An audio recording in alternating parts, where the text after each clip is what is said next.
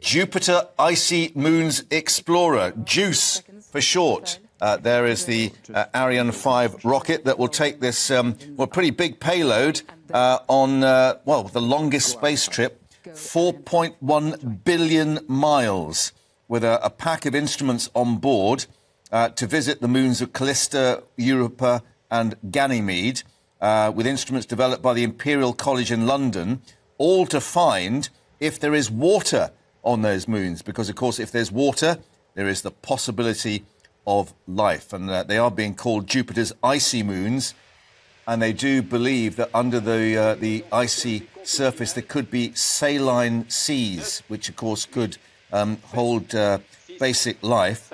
So instruments developed on board as it's about to take off. Engines firing.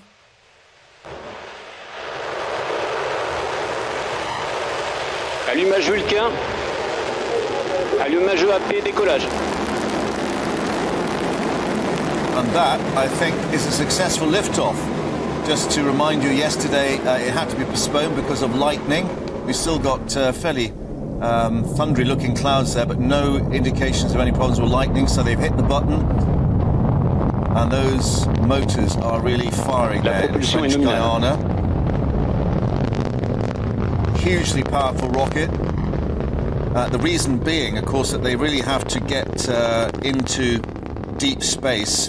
Venus and Mars, the song title, have to be in perfect alignment because JUICE will perform a maneuver called gravitational assist when it gets higher, basically using those two planets and the gravitational pull to slingshot to Jupiter. And that 4.1 billion miles means that we won't get any answers from the surface of those moons for another 8 years.